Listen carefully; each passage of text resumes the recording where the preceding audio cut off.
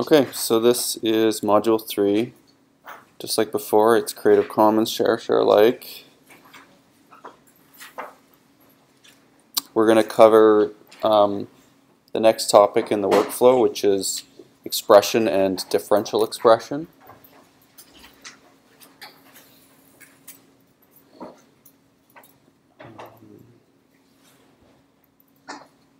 So the learning objectives for this module are to just introduce you to the concept of expression estimation for known genes and transcripts. We're going to talk about the terminology and definitions around FPKM and talk about how that differs from using raw counts. We're going to briefly talk about some differential expression methods and very briefly the downstream interpretation of expression and differential expression. So you guys have already sort of maybe started doing this in your mind, looking in IGV at the alignments that you made yesterday, where basically you have, at this time showing an IGV view, you have each of your reads aligning to some part of the genome, and since this is an RNA-Seq data, we were seeing generally quite nice alignments to the expected transcribed portions of genes. And some of the things you can see immediately from those coverage plots, remember this top row here gives you a kind of histogram estimate of the number of alignments, the number of reads at any given position. From that, you could already start to get the idea of expression and differential expression levels, right? So if you saw basically a lot more reads piling up in the tumor than the normal, you might say that this gene is upregulated or downregulated. I guess in this case the tumor is on the bottom. You can also see things like, in this case, 3' end bias, right? So the coverage is really low at the 5' end and it's kind of increasing in highest at the 3' end. And this is quite commonly observed for poly-A selected libraries where maybe your RNA is a bit degraded and fragmented. So really the whole purpose of this module is to formalize the prediction of expression levels and differential expression along the same kind of concepts as what you're doing in your brain by just looking at the numbers of alignments for one condition versus another condition. And probably the most common way that this is done is by calculating an FPKM or RPKM value. These are basically the same concept, highly related terms. They stand for either reads per kilobase of transcript per million mapped reads or fragments per kilobase of transcript per million mapped reads. And the distinction between fragments and reads, pretty much everyone refers to FPKM now. In the early days, before you had paired end reads, each fragment of RNA that was sequenced was represented by just a single read, and so you could say, okay, let's calculate reads per kilobase. But then you had 2 reads per fragment, so it was a little bit ambiguous what you meant when you said reads per kilobase per million. So we changed the terminology to say fragments because the 2 reads are measuring the same single fragment. In RNA-Seq, the relative expression of a transcript is hopefully proportional to the number of cDNA fragments that originate from it. But there are, of course, some biases that you have to take into account. So the number of fragments is going to be biased towards larger genes. So the bigger your gene is, the more pieces it's going to fragment into when you're constructing your library, and the more chances that a fragment will randomly come from that big gene versus a small gene, just because there's more space from which fragments can occur. So you need to take into account gene size, especially when you're comparing expression level estimates between genes. So a large gene and a small gene might have the same number of transcripts per cell, but you will get more fragments from the large gene because there's more RNA to fragment and to get sequence reads off of. So you need to account for that. The other thing you need to account for is the total number of fragments in the library. So if you have 2 libraries from, let's say, even biological or technical replicates, and you do 1 lane of sequencing data for one of the replicates and 4 lanes of sequencing for the other replicate, for any given gene or transcript, you're going to have a lot more reads or fragments coming from, just in absolute terms, the library that you sequenced 4 times as much, right? And there's always this kind of variability in how much sequence data you get, even if you try to make it as similar as possible and just do 1 lane each, and the cluster density is very similar and so on, you're still going to have some just variability in the total output of the data from that lane. And that doesn't have anything to do with the amount of transcript copies in the cell. It's just a function of, you know, how efficient the run on the machine was, or how many lanes you run, or whatever. So you need to account for that library depth. And the FPCAM or RPCAM, that's basically what it's trying to do. It's trying to normalize for the size of the gene and the size or total depth of the library all in one go. And it's just a simple formula for how it does that. It takes the number of mappable reads or fragments for a given feature, which could be a gene or a transcript or an exon, and it multiplies that by 10 to the 9, which is the 1,000 times the million, and divides by the total number of mappable reads in the library times the number of base pairs in the gene, transcript, or exon. So that's how you calculate an FPCAM. There are some good BioStar posts on this topic if you want to read more about FPCAM. Why 10 to the 9? It's arbitrary. We just decided to normalize to an imaginary gene of 1,000 bases and an imaginary library of 1 million reads. And so 1,000 times 1 million is 10 to the 9. It could have been FP, I don't know, KB for fragments per 1,000 bases of transcript per billion read library. It's just a choice that was made. It's not important. You could use something else. It's just a convention.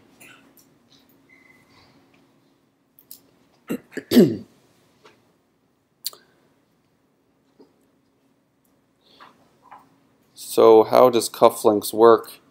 Cufflinks is a very sophisticated piece of software. It has very complex statistical models built into it. It is not a straightforward thing to explain in one slide, but that's what we're going to do. Just conceptually, the way it works is you have your top hat aligned reads, right? So your paired end reads have been aligned to various places of the genome, and you may or may not have known transcripts to map or align those to. And what happens is sort of overlapping fragments are kind of bundled together and assembled, and then these assembled bundles of fragments are connected in an overlap graph. And what it tries to do is find the minimal number of paths required to cover this graph that's created. You have to read about like graph theory to understand the details of that. But it basically tries to infer, it looks at sort of mutually incompatible fragments which result in different paths through this graph, and then it tries to infer the minimum number of different isoforms that would explain that graph. And so in this toy example, you're getting, for example, these 3 transcripts where you've kind of got like exon 1 and 2, or 1 and 3 with a skip over exon 2, another isoform that's including all 3, and then one that's basically reading through the whole region. So it tries to estimate all these, or infer all these possibilities from the sum of all the different fragments that align to a particular locus. And then the abundance of each of those inferred isoforms is estimated with the maximum likelihood probabilistic model, which tries to make use of information like things like the fragment length distribution and other details. So it basically tries to assign each of the fragments to one or more of these different isoforms that it's inferred from the data itself. So the good thing about this is that it doesn't necessarily need to know what the transcripts are. It's basically determining the transcript structure, the different isoforms from your data. You can then map that back to known transcripts, and that's what we're going to do today using the reference-only mode of running cufflinks. Does it accept known transcripts as an argument to kind of see it? Yeah, pretty much. And that's the way that we're going to run it today. There's actually a really good, pretty good overview. If you go to this link, I just added it recently, so it might not be in your printouts, but it's on the version on the wiki, or if it isn't, I'll put it there. Or you can just search for cufflinks, how it works, and you'll find it. And this is created by the creators, and they try to explain briefly each of the different components of cufflinks and how it works, and they link you to all of the papers. There's probably about 5 or 6 different papers that they recommend that you read in order to really understand what cufflinks is doing. But they do a nice job, like kind of an educational overview and review, and giving you the key papers that you should read. Same kind of thing with cuffdiff. It's fairly sophisticated. Maybe it's not quite as complicated as cufflinks. But what it does is try to determine the variability in fragment count for each gene or transcript across replicates. So the fragment count for each isoform is estimated in each replicate, as described in the last slide. And then there's a measure of uncertainty that's determined that arises from the ambiguity of read mapping. So in simple terms, transcripts with more shared exons and fewer uniquely assigned fragments will have more uncertainty. And I think it's easier to understand that if you just think about like a simple example, right? Where with a lot of genes, pretty much all genes are alternatively expressed, right? There's more than one transcript for almost every gene. And you can see how if you have like big differences between genes, let's do a skip.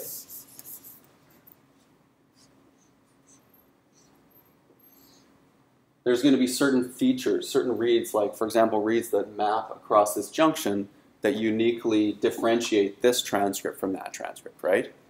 The more similar the transcripts are, or the different isoforms are for a particular gene, the harder it is to know, like these reads here, right? We have no idea if they're coming from this isoform or from this isoform. Any reads that align in these shared regions. When you have genes that have lots and lots of similarity and only a few subtle differences, the individual isoform level estimates of expression have more uncertainty in them. So the more unique features there are that differentiate between the different isoforms, the more certainty you have. And cuffdiff tries to estimate that uncertainty. And it combines the uncertainty from mapping ambiguity with the variability that you observe across your replicates to come up with a kind of total measure of uncertainty or variance for each expression estimate. And then that's modeled in the statistic to determine statistical significance. So if you're comparing a set of 10 normals and 10 tumors, it's going to take into account the uncertainty in the estimates and the variability within the conditions to determine whether a certain fold change difference between those two conditions is significant or not.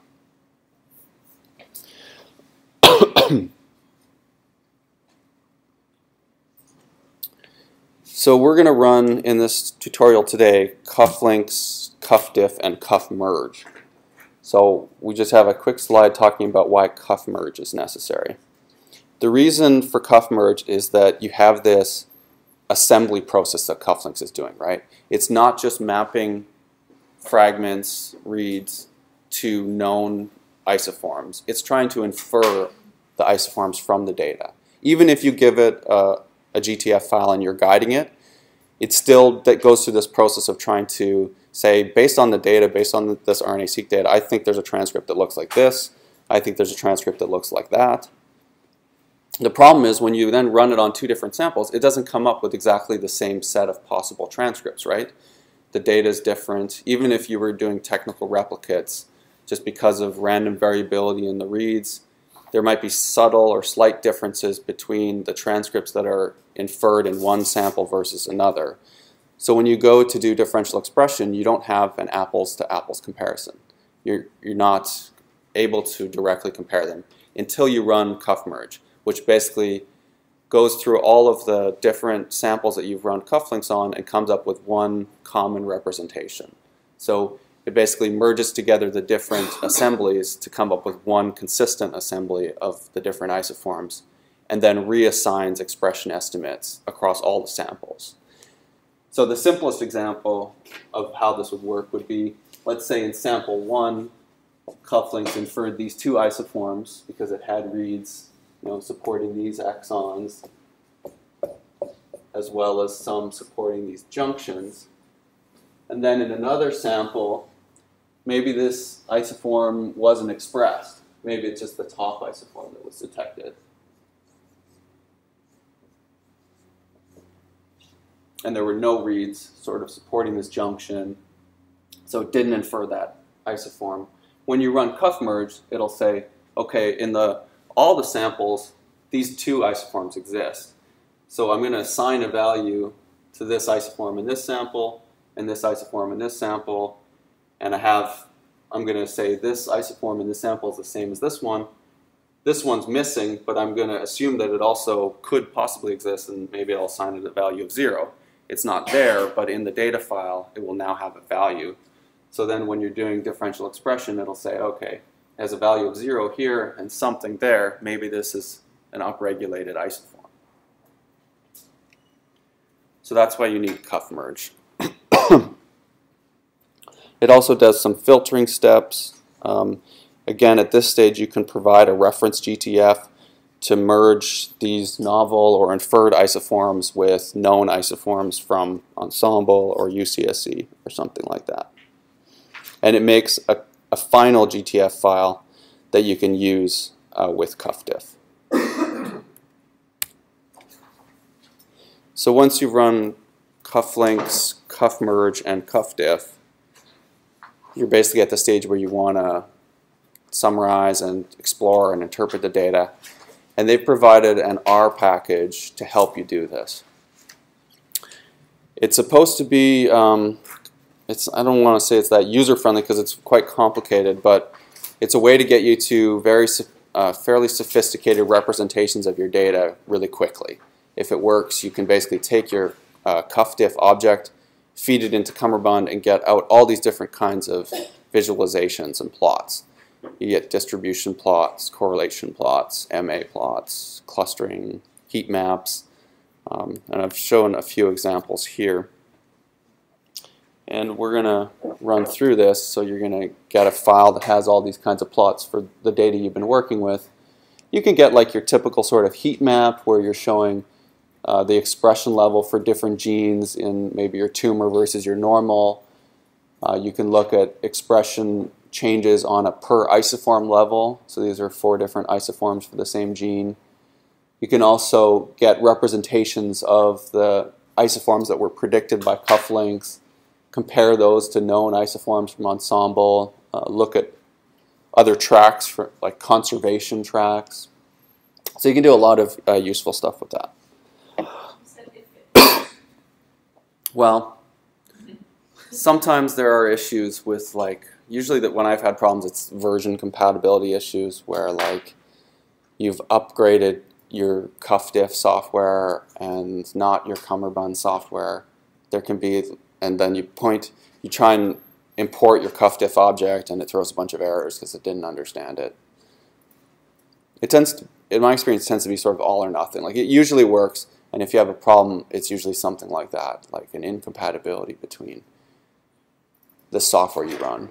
Especially if you run cuffdiff, let's say 6 months ago, and now you fire up R and you don't realize that you've updated the Cummerbund library.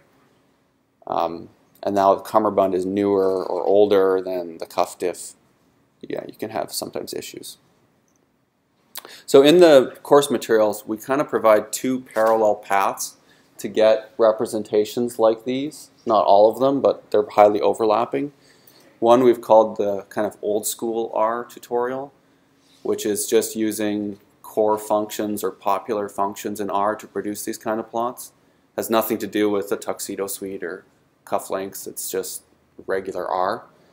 And then the other is Cummerbund. So I don't know which one we'll go through today. There's sort of advantages and disadvantages to both. But we'll go through one of them, and you guys can go through the other one on your own time, and you can kind of see there's going to be like 2 or 3 different ways to produce these kind of plots. And if you find cummerbund is just too confusing or too black box-like, and you want to kind of create plots more from the ground up, the supplementary R, old school R tutorial is probably a better starting point. It's sort of, no matter what you do, you find that there's something about a plot you want to change. And I usually find it's easier to tweak plots that I've created from the ground up as opposed to cummerbund ones where I don't know all the idiosyncrasies of how they created those plots.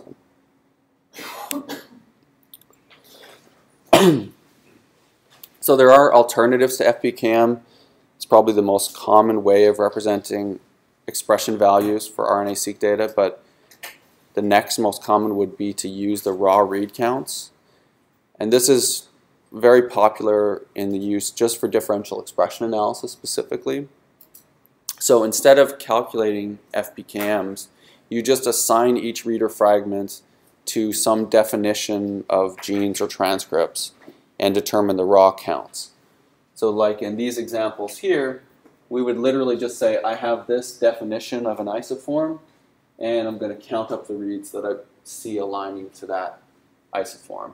And there are different parameters you can use to deal with these issues where the reads could be counted towards one or another isoform. At the gene level, you would kind of just collapse this into one representation of the gene, and you would just count up all the reads that align to that gene locus. And you would have like a raw count, like 1,522 reads aligned to this gene locus. And then you can use statistics that are specifically designed to work with raw counts to determine differential expression between your different conditions. So the software that we're going to use to do that is called HT-Seq Count. There are others. We're going to go through how to run it in the modules. There are some caveats to doing transcript analysis. Basically, it's kind of tricky or not that advised. The author of the tool himself doesn't really guarantee the best results at the transcript level. So we personally use this mostly for gene expression level differential expression.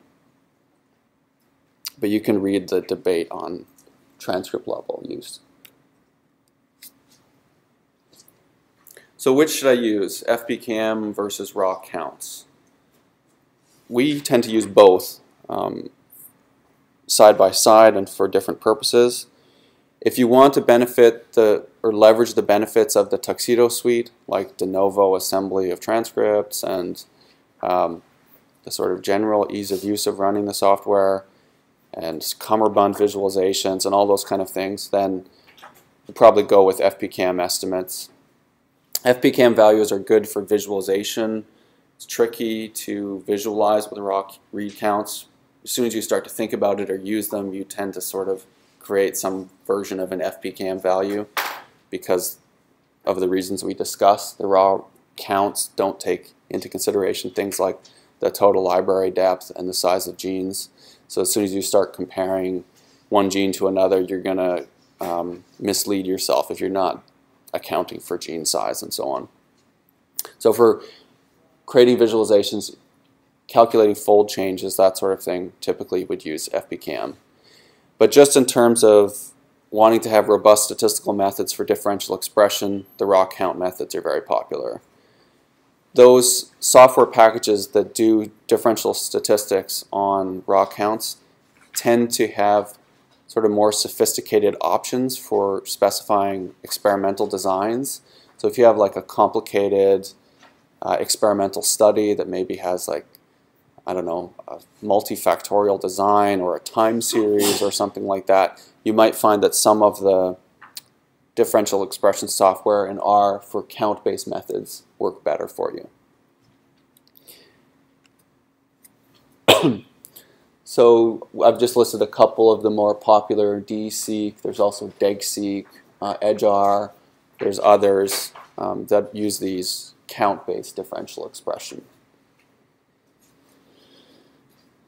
I think it was actually the authors of CuffDiff that produced this figure to show that their recent version of the software, CuffDiff 2, produced differential expression predictions. So the numbers shown are just the number of differentially expressed genes that were predicted to be significant in a particular study. And they're highly overlapping, but there are significant non-overlapping as well. So there's some that are unique to CuffDiff, some that were unique to EdgeR, and actually quite a large number that were unique to DSeq. And a pretty good overlap. So I think you can argue that if you really don't want to miss anything, if you want to catch every potential differentially expressed gene or feature, and then you're going to go and validate those at biological level, then maybe a union of more than one method may be advisable. So that's what we typically do. Just a few reminders that just because RNA-Seq data is such an awesome technology, it doesn't absolve us from some of the basic facts of statistics and experimental design. You would never be able to tell that reading the RNA-Seq papers from the last 5 years. But it's true. You still have biological variability that you need to account for. So it's expensive, I get it. RNA-Seq was very exciting, but too expensive. So in the early days, there were literally papers published comparing one RNA-Seq library to another RNA-Seq library for 2 conditions. So you have, right, N of 1. Statistics are impossible, even though you do see people calculating some kinds of statistics in those situations, but they're not really valid. So there are tools now, like these guys have created a tool called Scotty that helps you do a power analysis for your RNA-Seq experiments to try and get a sense of how many replicates you might want. You do need replicates. There are BioStar posts discussing this in detail and also about different study designs. Another important lesson that was well learned in the microarray days is the need for multiple testing correction. So I don't know, most of you common with are aware of the concept of multiple testing correction? Not really? Okay, some of you. So the idea is that as more attributes are compared, there's a greater chance that the treatment and control groups will appear to differ on at least one attribute by random chance alone. So because you have variability in your data, when you compare, let's say, a set of normals to tumors, there's a certain amount of random noise or variability. Just by chance, if you keep comparing gene after gene, eventually the cookie is going to crumble in such a way that just by chance all of the samples were a little bit higher in the tumor and a little bit lower in the normal, and that's going to look like a significant difference. But if you repeated that experiment in another biological replicate of the whole study, because that was just random noise or chance, that would disappear. And it's just a function of doing multiple tests that eventually more and more of the results will be kind of spurious or due to random fluctuations in the data. And so this was well known from array studies where you had, let's say, tens of thousands of genes or maybe hundreds of thousands of exons that you need to basically correct for the number of tests you do. So whatever your p-value is, you kind of have to make it, you have to penalize the p-value for the number of tests that you ran so that when you see a corrected p-value, you can really believe, okay, even given the possibility for multiple testing related false positives, this is likely to be actually really significant. With RNA-Seq, it's a bigger problem than ever because of the complexity of the transcriptome. Now we're not measuring just genes and exons, but we're measuring every exon-exon junction, we're measuring intron expression, we're inferring all these novel isoforms. You could have literally millions of different kinds of features that you might potentially want to run a differential expression test on. So this problem of multiple testing is basically more important than ever. You really want to think about issues like pre-filtering your data to limit the number of tests to begin with and running multiple testing correction. And there's a really good bioconductor package called MultTest with reasonably good documentation that you can read on how to do that. Also, because this is a well-recognized issue, a lot of software now incorporates this into the software. So when we run cuffdiff, it's going to give us both raw p-values as well as corrected p-values, taking into account this multiple testing correction issue.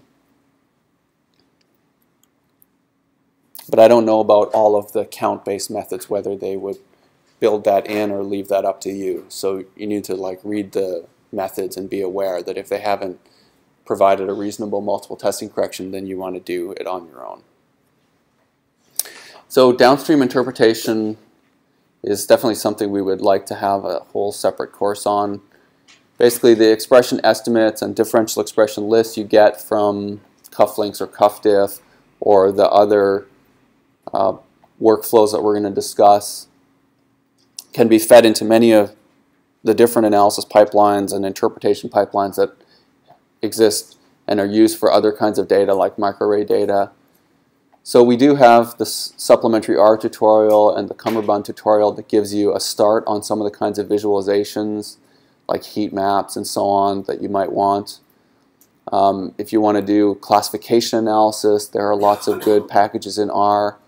Weka is a good learning tool. I often use Random Forest's R package, and there's actually a series of 4 tutorials in BioStar on how you would go through the process of, this is based on microarray data, so it involves some microarray pre-processing, but then there's some tutorials on how to do classification analysis and survival analysis. And those kinds of approaches will work just as well for RNA-seq data as they do for array data. There's really no important distinction. You can do pathway analysis using things like David or Ingenuity pathway analysis or Cytoscape, and there are many good R bioconductor packages for that as well.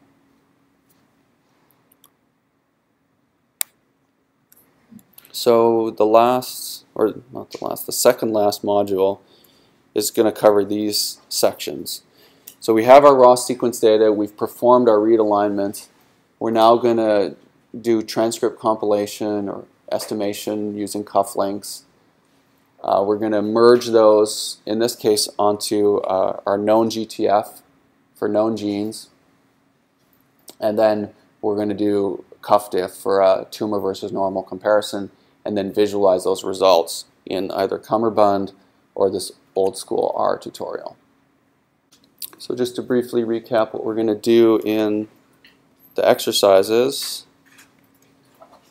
we're going to generate expression estimates with cufflinks. We're going to run cuff merge and then cuffdiff, and then we're going to summarize the results with either Cummerbund or the old school R methods. There are a lot of files for all those parts. So the main tutorial module 3 part 1 Linux you'll see on the wiki. This is what's going to get you to run the cufflinks, cuffmerge, cuffdiff commands, all the Linux commands. And it's going to create the files that you need to run the Cummerbund. This should actually say .r, which is the R script. It also creates the files that you need to run the supplementary R or old school R. And then there's an optional part where instead of using cuffdiff for differential expression, we've provided some sample code on how you would do it with edgeR and the raw counts. We probably won't have time to get that, but you can take that away with you. And if you decide that you want to go the raw count method, there's some sample edgeR code to get you started. So generating expression estimates. We're going to start with our aligned SAM and BAM files that we generated yesterday. And these are going to be used by cufflinks. We're going to do it for all transcripts on the target chromosome, which is still chromosome 22. There's an option in this step called -G. I guess there was also such a step in Top Hat. This forces cufflinks to calculate expression values for the known transcripts based on the GTF file that you're going to provide. To discover novel transcripts with cufflinks, you would not use the -G option and do the de novo transcript assembly. That's going to be done in Module 4, so you can just wait and we're going to show you how to do that. You can also use a combination of the -G option, big G option with the little g option, in which case the known transcripts are used as a guide, but novel transcripts are still predicted. So Malka is going to go over these tomorrow. These are basically like the 3 main methods of running cufflinks. We're just going to do today the simplest method, which is saying we know what the transcripts are in our genome. Later today, sorry, yeah. Not tomorrow. This afternoon, I should say. So,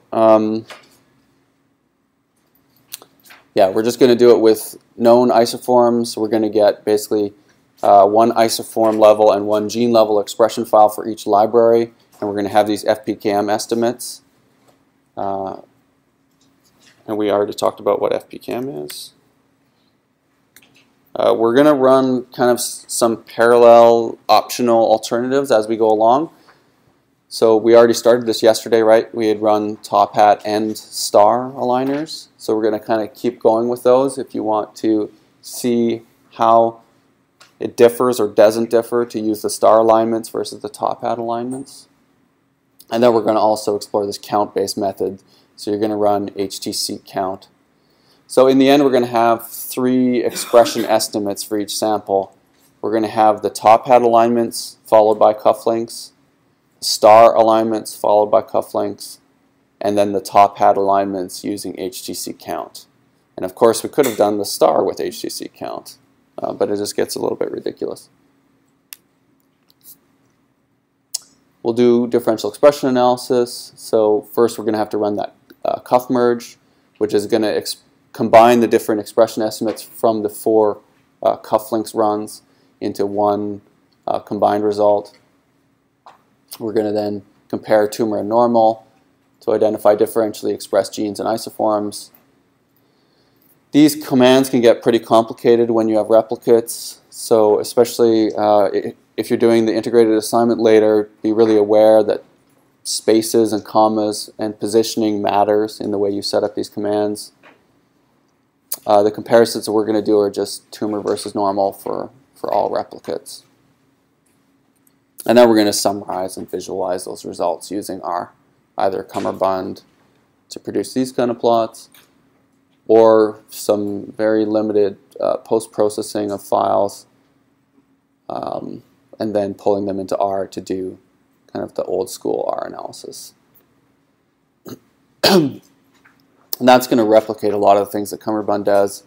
So we'll look at like technical replicates and correlation between the different libraries, visualizing the differences between and among replicates, and then examining the different differential expression estimates and getting a list of the top differentially expressed genes. And if you follow through all of the materials and all of the optional and extra stuff, you will eventually have gene expression estimates and differential expression estimates from both cufflinks and EdgeR, and you can see this is the result that I got when I did it, which is that there is fairly significant overlap and non-overlap between those methods. So again, you may want to consider using one or the other or both in terms of predicting differentially expressed genes from your data.